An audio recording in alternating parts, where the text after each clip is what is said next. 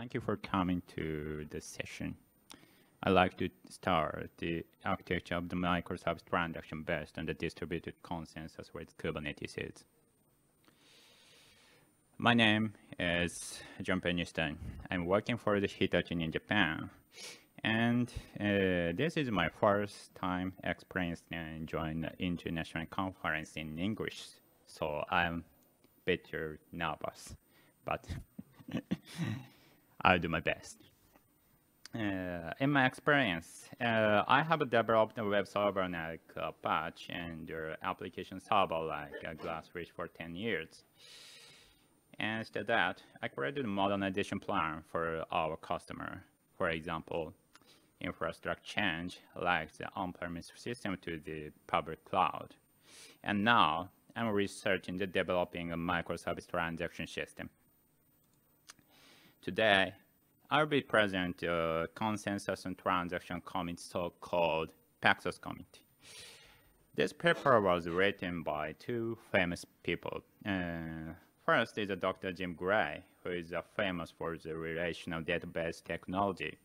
And second is Dr. Leslie Lamport, who is famous for the distributed consensus algorithm Paxos.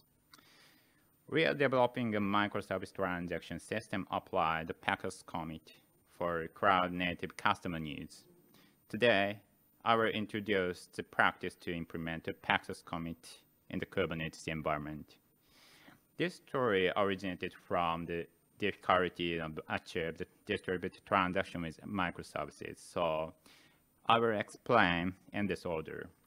First, microservice and distributed transaction challenges. And second, cause of the inconsistency. And third, theoretical approach to prevent the inconsistency. And fourth, and last, Paxos commit operation in the Kubernetes. Sometimes engineers, what is a microservice architecture?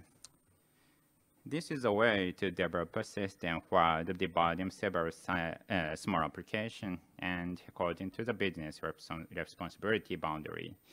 This way causes easy understanding service and engineers can improve system politically and engineers can choose the best technology for each services.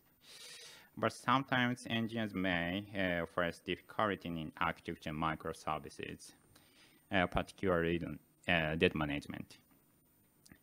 Engineers would like to implement a microservice in their enterprise system because of the needs of the system agility. And business data agility may be necessary in some cases to increase overall system agility. So split the business application and data in the database according to the responsibility boundary and make it a service. The database per service pattern is a famous way to split the data in microservices. As a result, database began to be distributed. And updating data in the distributed DB increases the risk of the inconsistencies. And what is the inconsistencies? I describe the examples of the inconsistencies. When the transfer service transfers money from the bank A to bank B, and bank B withdraws the money by the bank account, and bank B deposits the same amount of the bank B account. In this scenario, if bank B cannot deposit the money for some reason, like a failure, inconsistency happens between the bank A's amount and the bank B's amount. The famous way to prevent this type of the inconsistency is so-called distributed transaction technology. But when the engineers construct a distributed transaction system in the microservices, we found the problem that the system will be complex. Please look at the graph. This is a result of the survey on the Stack Overflow engineers. Many engineers think that the complex distributed transactions are challenges and top of the concern to construct a transaction system by the microservices. What is a complex distributed transaction? The microservice textbook, Microservice pattern with example in Java, includes the benefit of the microservice and the challenges of applying the global transaction management to the microservices. It mentions DB must be XA compliant and cannot choose the modern DB technology as a NoSQL. And second, technology stack is limited to the famous framework that include the transaction monitor, such as the Java EE or Spring. And third, consistency must be given up to some extent in the distributed system from capitalism. Therefore, while citing the semantic acid paper, he mentions the mean of achieving the distributed transaction in user application. To resolve the inconsistency problem, Saga Design pattern is the most famous approach in the microservice architectures. Saga links the business process together in the workflow. If the process fails, a compensation transaction is called to cancel the update and ensure the atomicity. But please look at the code sample of the business application, which is the implementation of the transaction management eroding the business rule. As a result, the business application becomes complex. Why is it complex? Why is it complicated? That is because three inconsistencies factored in a distributed transactions are very complex event. There are three main causes. First, business error. Second, system failure. Last, right conflict. The first step of the complication. If the update is prevented by the business validation in the DB, it will prevent this update. For example, withdraw more than the maximum balance or out of balance. It will be necessary to cancel service that have already been updated. To achieve this operation, we have to implement this compensation transaction in the application logic. The second step of the complication. For example, when the process goes down during the transaction execution, the transaction state will be lost and the inconsistency will happen. To prevent the inconsistency by system failure like this, a persistent mechanism is needed. But failure handling is also a challenge. Failure can occur at various times, and how to set the transaction depends on the case of the error.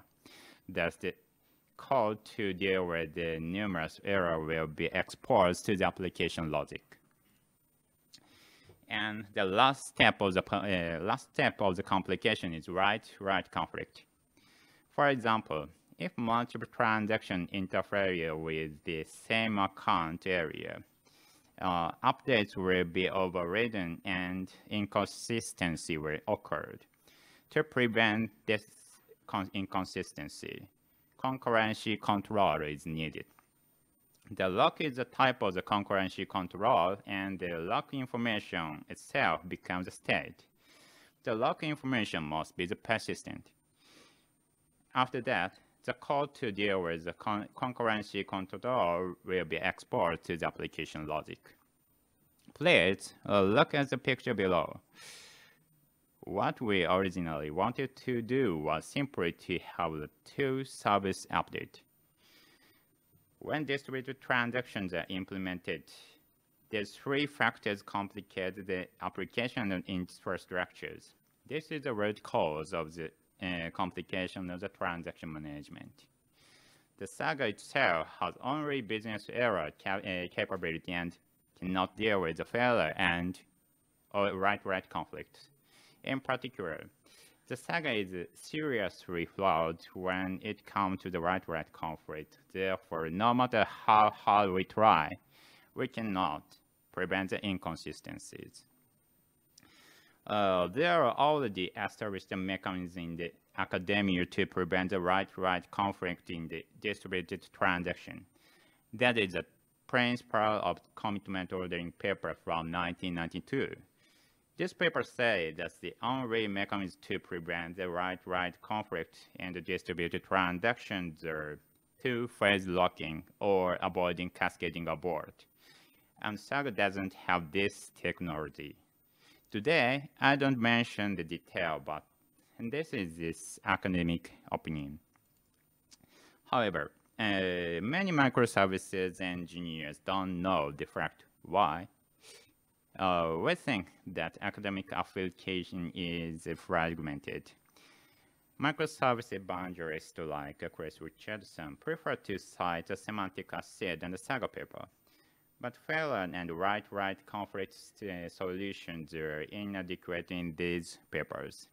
On the other hand, there is a faction that concerning how to prevent failure and write-write conflict automatically. In the fraction, there are commitment ordering paper and distributed consensus for the failure paper. From now on, we'll explain what happened when we implemented theory by this faction. One of the technology in this faction is the two-phase commit, which was called the edge pattern of the microservices. Two-phase commit provide concurrency control. Two-phase commit acquires a lock during the DB update and the lock's release after the agreeing atonicity. This is so-called two-phase locking.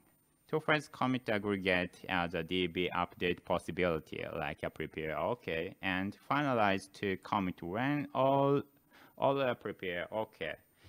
This is the so-called atomic commitment. The two-phase commit has two merits for the engineers. The first is to prevent the inconsistency by the write-write conflict, and second, the exposure of the transaction controller function to the application can be very small, at least one line like a JTA at my transaction. This reduces business logic coupling. We first attempt to reproduce the mechanism in the Kubernetes environment. We have tried to implement a separate transaction management architecture shown here. I apply my prototype atomic transaction annotation as a library to the transaction application on Quarkus. A prototype JDBC driver is applied to the bank application on Quarkus. From there, the resource manager process is launched as a sidecar for the bank app, and transaction manager is started as a separated pod. The transaction manager and the resource managers are built into the Glassfish, and the JTA transaction inflow was used to make them independent. First, Atomic Transaction internally numbers the transaction ID at the same time as transfer API is accepted.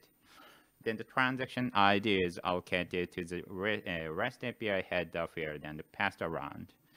Transit service called bank A withdraw API and bank B deposit API after the API call. The transaction ID is passed internally to the JDBC driver in the bank services.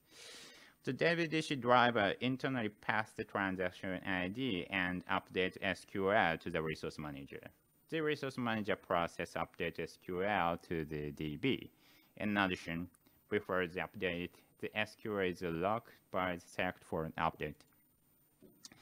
When the DB update is finished and control is returned to the transfer service, Atomic Transaction post-processing executes a prepare to the transaction manager.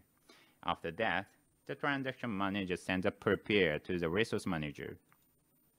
After that, Atomic commitments to start. The DB return update availability like a prepare OK or NG to the transaction manager. If all returns prepare OK, the transaction manager sends a commit to the resource manager. If even one prepare ends is found, the transaction manager sends a rollback to the resource manager. At the same time, the transaction manager passes the result of the atomic commitment in the transaction log.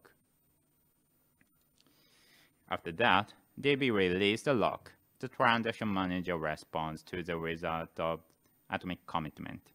This method keeps the application simple.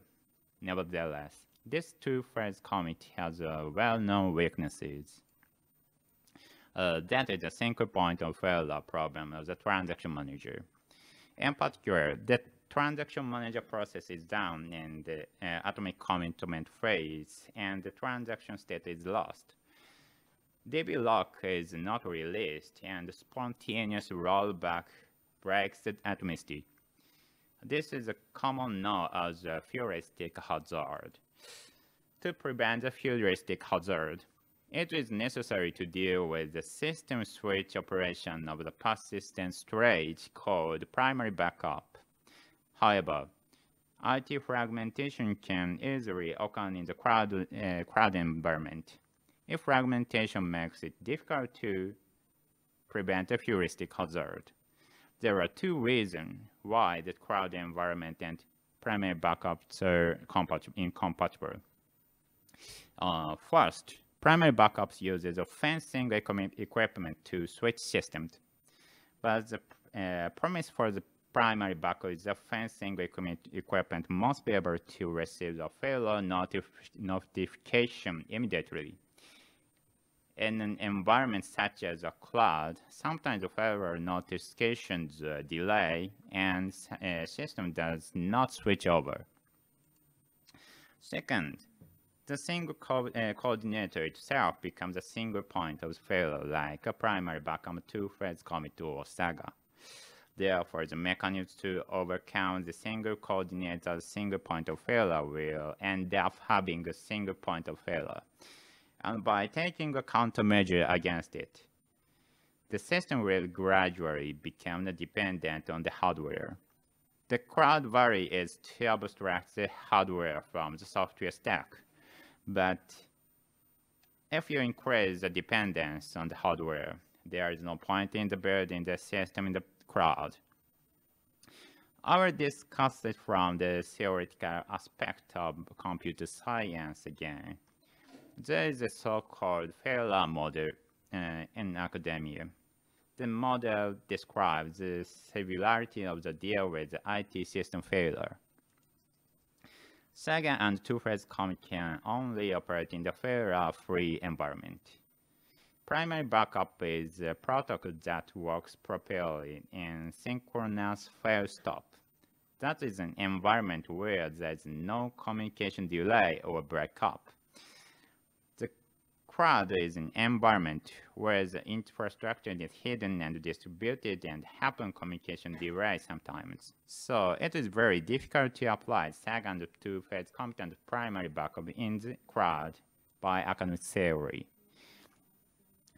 And two-phase commit is a theory before the cloud is popular, so new theory is required to construct a distributed transaction in the cloud-native system.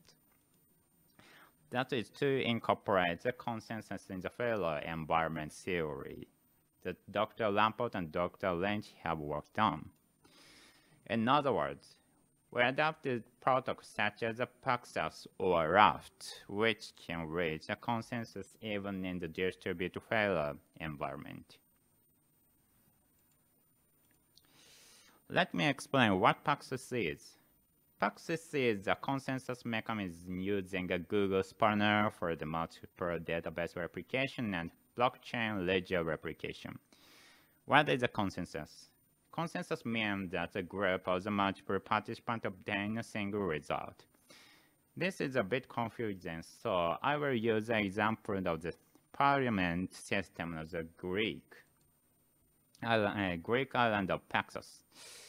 In the parliament democracy, the process of enacting a law is the submission of the bill to the parliament, discussed by the members, and majority vote, and agree or rejection.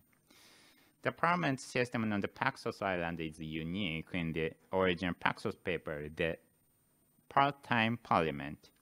The secretary and the legislator were part-timers. The secretary had their own ledgers, but the Congress wants to have a single vote result for the bill. So it is necessary to have a consistency among the ledgers. In order to achieve this consistency, Paxos incorporates mathematical theories into the parliament system and the communication of the legislator. Please look at the vote process in the Paxos island. Legislator 1 makes an agree proposal. Then, each of the legislators vote for the against the proposal.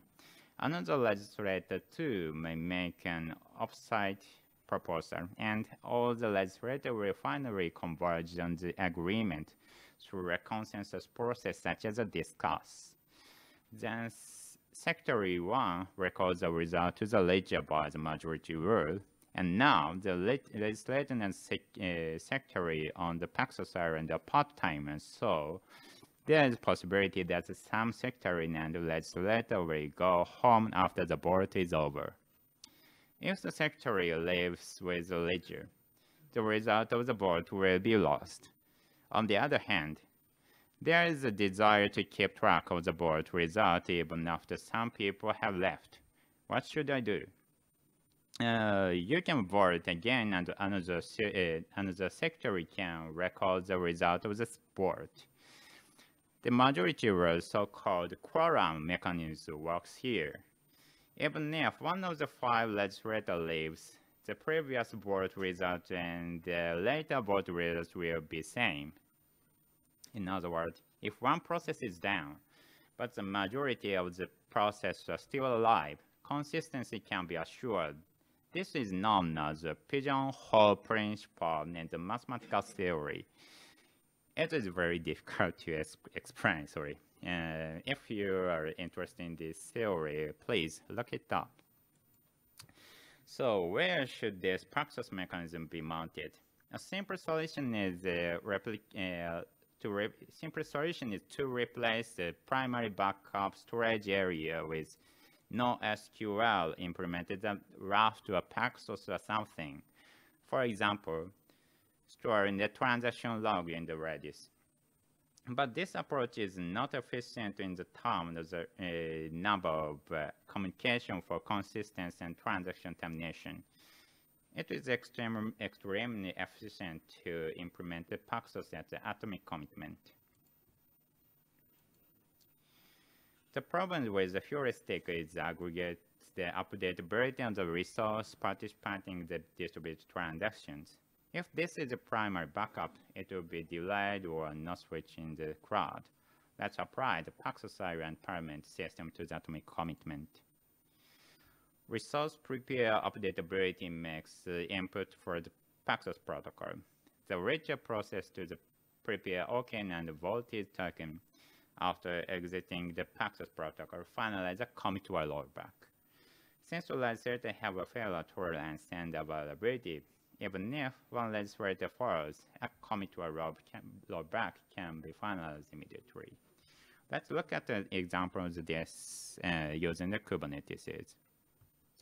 The characters are most the same as a two-phase commit, but in the lower left corner, please place the redundant coordinator in the pod.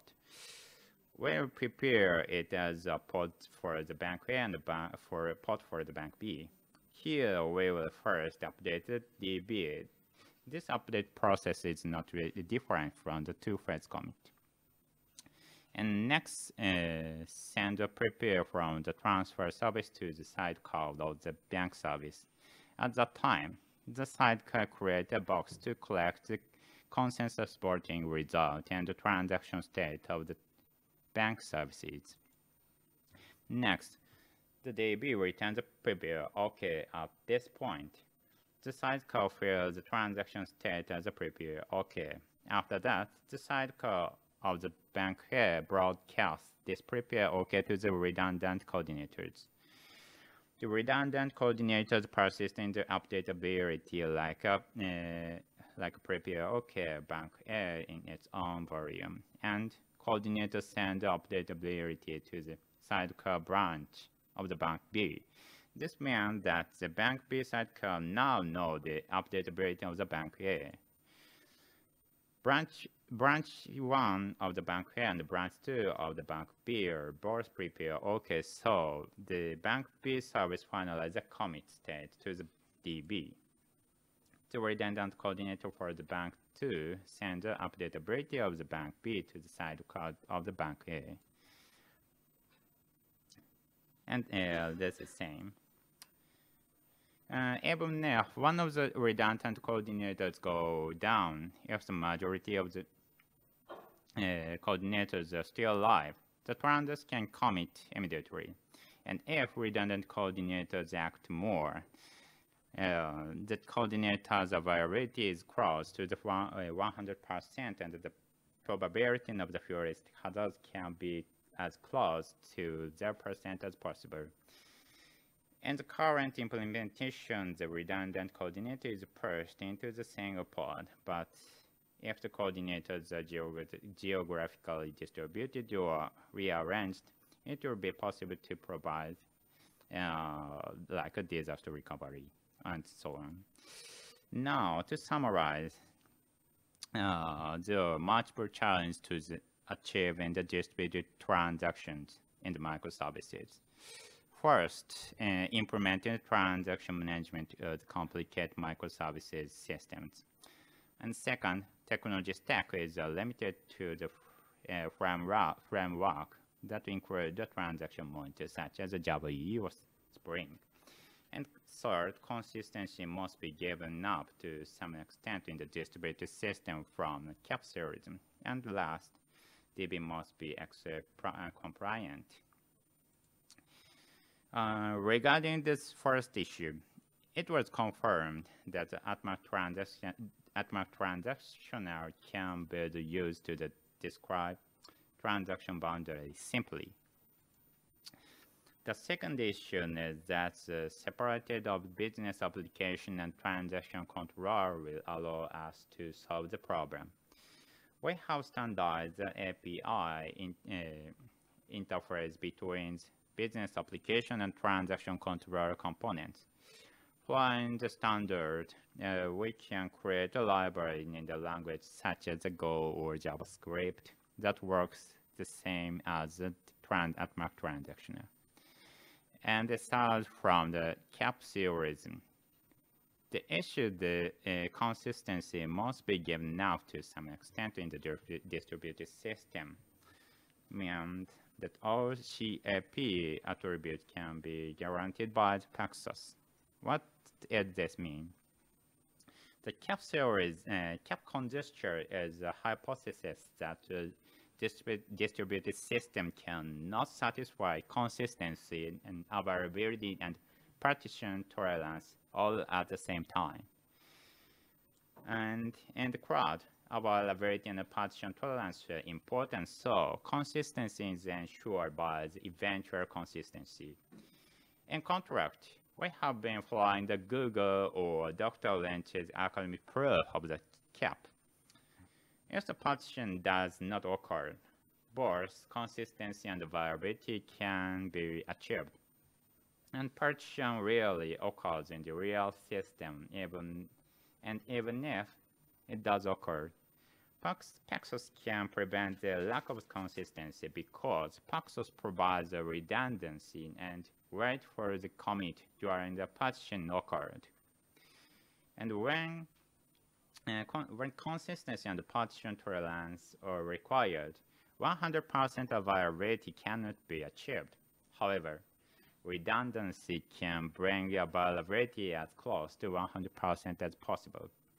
In other words, using distributed consensus algorithms such as a Paxos or Raft or something, in effect, consistency and availability and partition tolerance can all be satisfied and simultaneously. The first and the final point, we still consider the issue that the DB needs to be the XAP compliant and that modern DB such as NoSQL can be selected. However, this issue can be solved by putting a transaction wrapper on NoSQL like the Scala DB or Cherry Garcia paper approach. In other words, the microservice transaction problem can be solved by using all of today's technology. If you encounter any of these cloud or microservice transaction challenges, please contact me. I'm sure there are many areas we can solve. That's all for today. Thank you for hearing about my session.